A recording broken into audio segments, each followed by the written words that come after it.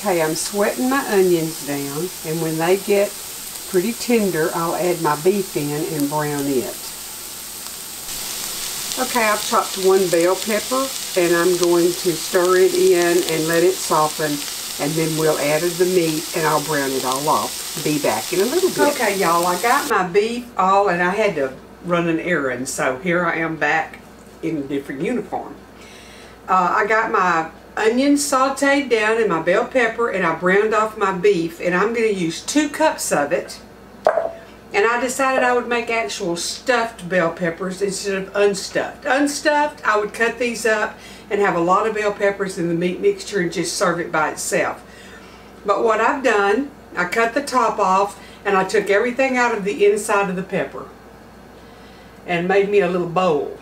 And I'm only going to do 2 because it's me and Troy, but you would just do however many you need to do.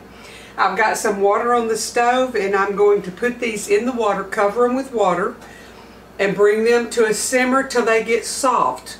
I want them soft, but I don't want them mushy because I'm going to stuff them with my ingredients here. So I'm going to get them in the pot, get my water heating. I'm going to put them in there and let them get tender for me, and then we're gonna stuff them. Now I've got 2 cups of meat, and I'm gonna put 2 cups of rice, and I'm gonna mix that around.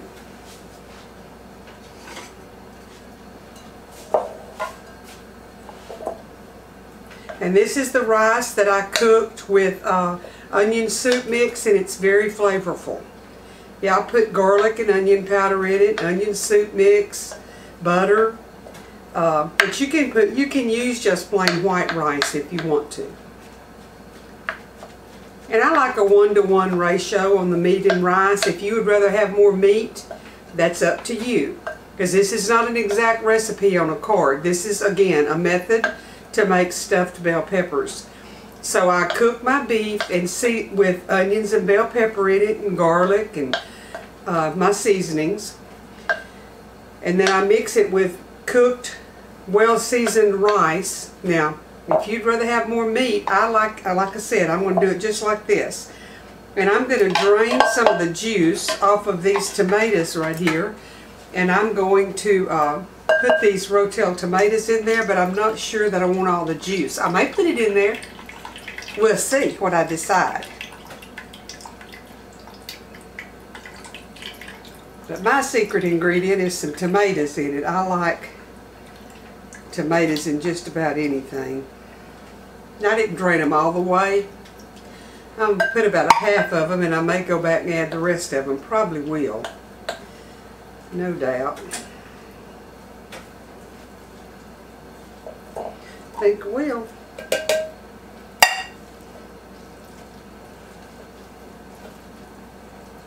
Yeah.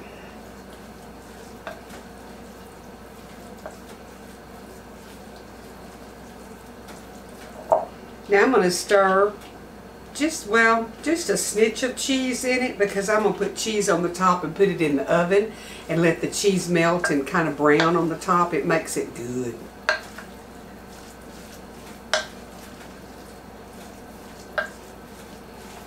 Now I've got a whole bell pepper cut up and in here with the meat when I was cooking it. So when my bell peppers over here get soft, I'm going to add a little bit of this juice to it. I will stuff this meat mixture down into the bell pepper and put the cheese on the top and put it in the oven until the cheese melts. And I just love it. And I can tell you what Troy's going to do. He's going to scoop the meat stuff out, and he's not going to eat the bell pepper. I might eat his bell pepper because I like them. He doesn't really care for them. But you know, even when I was a kid and Mama would make these, I loved stuffed bell peppers. A lot of kids just don't like bell pepper, but I did. So let me get the peppers ready, and I will, let me get the camera over to the stove, and I'll show y'all what I'm doing, and then we'll stuff them when they get tender. See, they're just in some water. I'm going to have to do something, because when you baptize something, you put it all the way under the water, and mine's sticking up out of it. So I'll have to roll them around in there a little bit. But when they get tender, they'll turn a little bit of a different color, and I'll bring them out and pat them off a little bit and stuff them. So I'll be back in just a little bit, and we'll be stuffing these, and then I'll be stuffing me with them. Okay, I got my peppers. They're not mushy, but they're what I wanted them to be, and they're hot. So I'm going to put some of my meat mixture in there, and then I have some secret ingredients that we're going to pop in the middle here.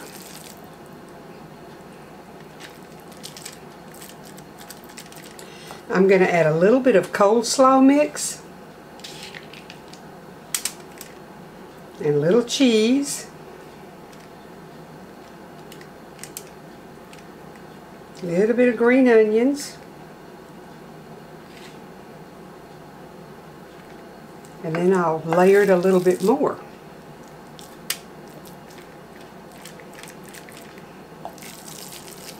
This would probably be enough. That the 2 cups of each would probably do at least 4 peppers, maybe 6. What's left, we will just eat it along with some pinto beans or something. I'm not gonna do more than 2. Okay, I'm gonna put me some more cabbage in there. What that's gonna do, it's gonna get a little bit tender, but it's gonna give a little bit of crunch. And I like a little bit of crunch. And then we're going to top them with cheese. Let it heat through and let the cheese melt, and it will be yummaldy yummel. My daddy would say yummaldy scrunchels. Okay, I'll save this because I'll probably put some on the top when I get it done. But let's just go ahead and put a little bit more cheese in there. How's that? Okay, I'm going to put these into a 350-degree oven and let the everything get real good and hot, and let the top of it melt and brown a little bit, and I'll bring you back, show you what they look like. This is easy. Okay, y'all, my bell pepper is out of the oven. My cheese has melted, and I added a little more green onions on the top. And I just put a little bit of salad, black pepper on it, tomatoes around it. I'm just going to split it open, and that's what I'm going to have, is some salad. Because it's, you know what, the whole food group is in there. You've got dairy and meat and vegetables.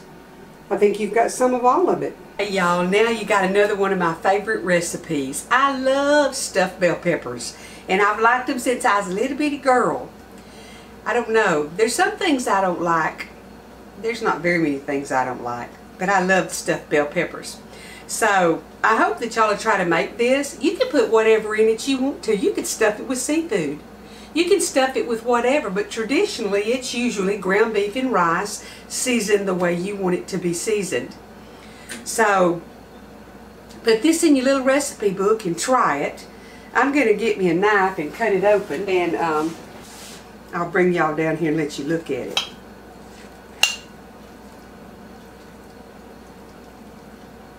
See, I split it in half and opened it up. Oh my goodness, I'm so hungry. I haven't eaten all day long, and it's actually nearly 7 o'clock in the evening here. So yes, I'm fixing to sit down and eat me some stuffed bell pepper and salad.